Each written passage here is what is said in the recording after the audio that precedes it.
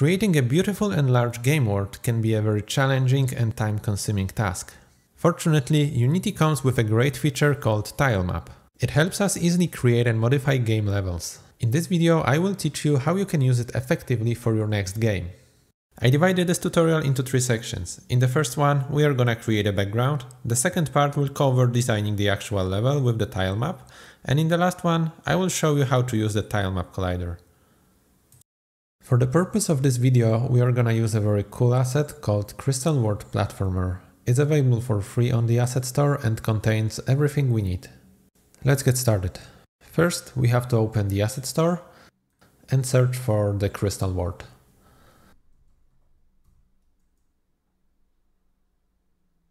Now let's select Crystal World Platformer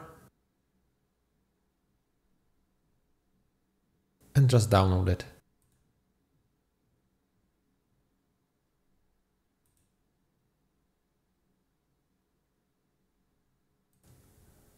We are gonna use 3 sprites provided with this asset and put them on top of each other to add more depth to our level.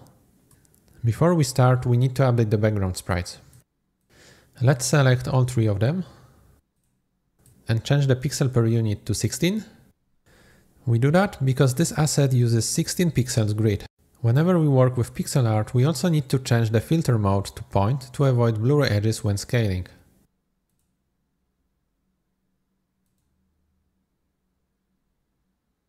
I will now create an empty game object and rename it to background. Let's also reset its position. Next, we need our first layer. Let's right click, create empty and rename it to layer 1. Now right click again to the object, sprite, and drag the background 1 image to the sprite component. I want our level to be wider than just one sprite, so I will duplicate the one that we just created and move it to the right.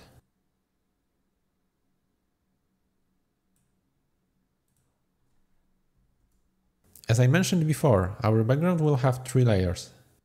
So let's quickly duplicate the first one, rename it,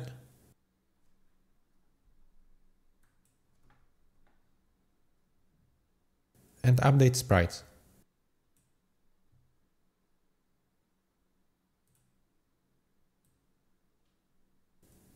And repeat this again with the third image this time.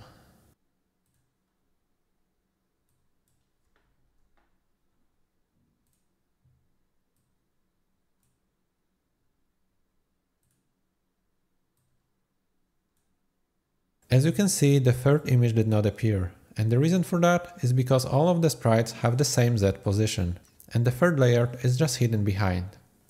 We can easily fix that by changing the Z position of each layer. So let's quickly do that. I will use value 10 for the first layer, 9 for the second, and 8 for the third layer. Sprites have a property called sorting layer, which is also used to control drawing order, but for the simplicity of this video, I will just use the Z position from the transform component. One more thing I want to do is to change the Y position of each layer, so the whole background is higher and looks more natural. Let's change the Y value of the first layer to 5.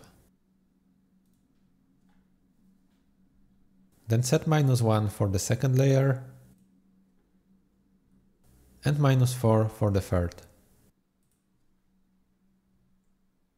And that would be it for the background. Now we can move to the tilemap part. First, we have to prepare sprites. Let's select the main level build 1 file. And now let's change the pixel per unit to 16. Then change the sprite mode to multiple. That is because this file contains multiple sprites. Then filter mode to point and hit apply. Next, we need to slice this one image file into multiple sprites. This is pretty simple. Let's open the sprite editor,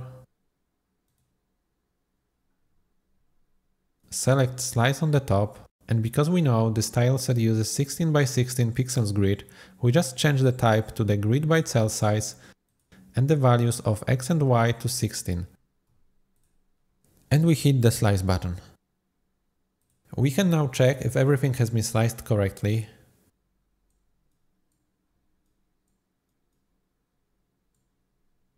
And hit apply to save the changes. If we now expand the file, we can see that Unity created a lot of singular sprites out of it. Finally, we can add a tile map to our scene. Let's right-click, 2D object, and select Tilemap. Unity automatically created a grid object and a tile map inside of it. Grid is like a container for tile maps. It lets us control some settings like cell size or cell gap, but in most cases we will leave it with default values. If we want to have multiple sprite layers, then we just need to add more tilemap objects to the grid. Let's look at the tilemap now. It has a tilemap script to control settings like color or orientation, and a tilemap renderer, which for example let us change the material. But we don't need to change anything here. Instead, let's open the tile palette window. If you don't have it visible, then just go to the window, 2D, and select the tile palette. Now we need to create a new palette. You can think of it as a collection of tile sprites that can be used to paint on a tile map. Let's click on Create New Palette. I will name it a Word palette.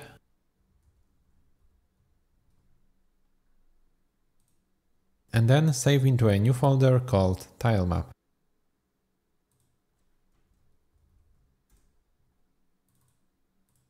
To add sprites to the palette, we simply need to drag them into the palette window and select the folder for the Unity to save assets. Once that is done, we should see our sprites in the palette.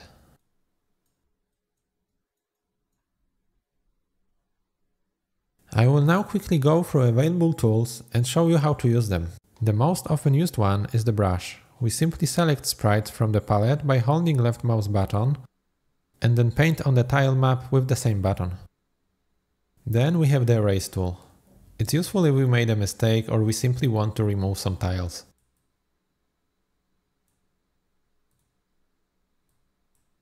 The next one is a selection tool. With that we can select part of the tile map and then use Move tool to change the position of that selection. Next on the list is the Box tool. We use it to paint a bigger area of a rectangular shape with the same sprite. We also have a Pick tool. With this one, we can select the sprite type from the scene view instead of the tile palette. And last on the list is the Bucket tool. It simply replaces all the connected tiles of the same type with the new one. I will now quickly clean the tile map and we can start to design the game level. For the platformer games, I like to start with a general shape of the level using just the ground sprite and then add the edge sprites to that shape. I will start from the left side and try to paint the whole level.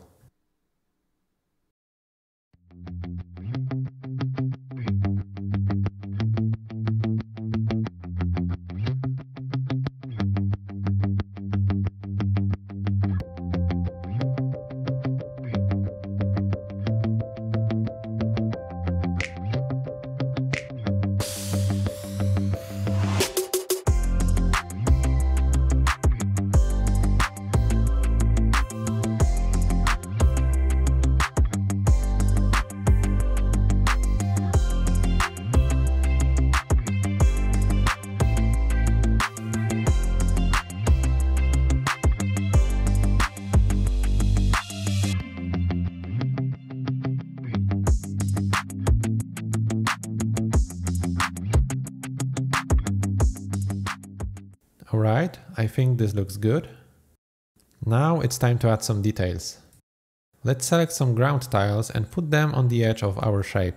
And again, I will start from the left side. We have to use sprites that will match the shape, but we can always erase something or change it if we decide that it doesn't look good. Just remember to use sprites that connect together nicely.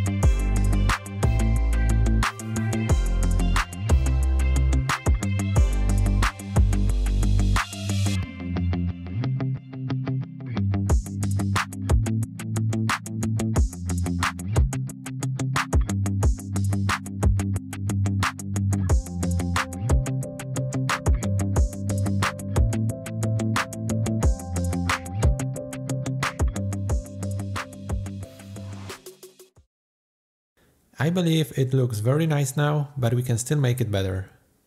In the next step, we're gonna add some platforms. But before that, let's select our tile map and change the Z position to 6. Now let's add another tile map to the grid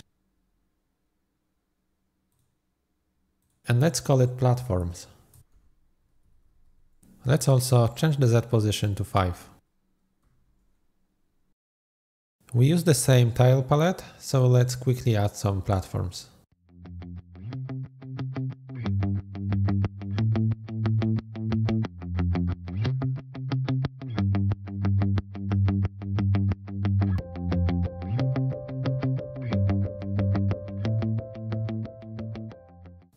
I want to add one more tile map. This one will be used for some environment extras like trees or flowers. So let's go to the hierarchy, right click, 2D object and tile map. Rename it to extras and set the Z position to 4. And now let's draw some trees and other cool things to make this level look even better.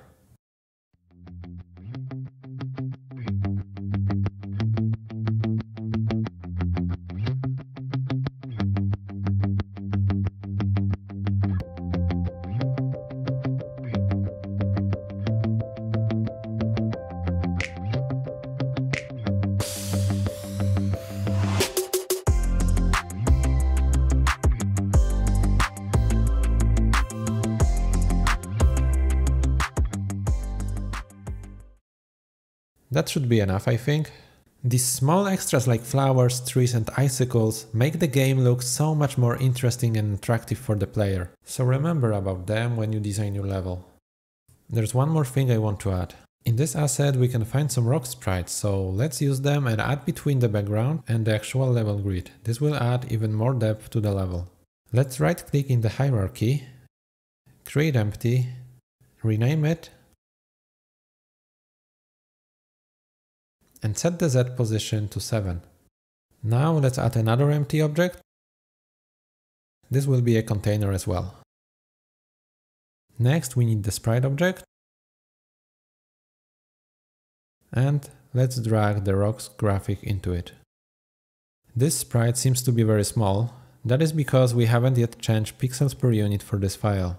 So let's select it and set the pixels per unit to 16 and the filter mode to point.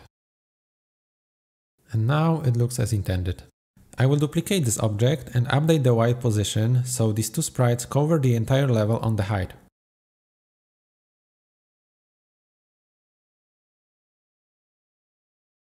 I will also move it slightly to the right.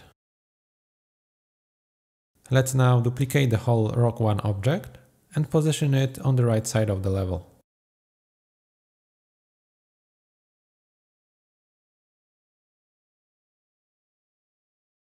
The last thing I want to show you in this tutorial is how to add colliders to the tile map. Unity has a special type of collider which makes this task very simple. If you plan to have any interactions with the terrain in your game, then you will definitely need that. Let's select our tile map object, click on Add Component and search for the Tilemap Collider 2D. That would be enough in most cases, but as you can see, the top terrain tiles have a different height, and because I plan to use this level for the platformer game, I want the ground to be flat, so the player movement is smooth. There is easy way to fix that. We just need to edit colliders for these ground top tiles. Let's select the main level build1 file, open the sprite editor, and from the top menu, let's select Custom Physics Shape. Now, zoom into the tile we want to edit. Hold the left mouse button and create a rectangle. That is our custom collider shape. I want this to be just a flat line, so I will move the left corners of this shape to the bottom left corner of the tile and the right corners to the bottom right corner of the tile. And I will edit the rest of the ground top tiles the same way.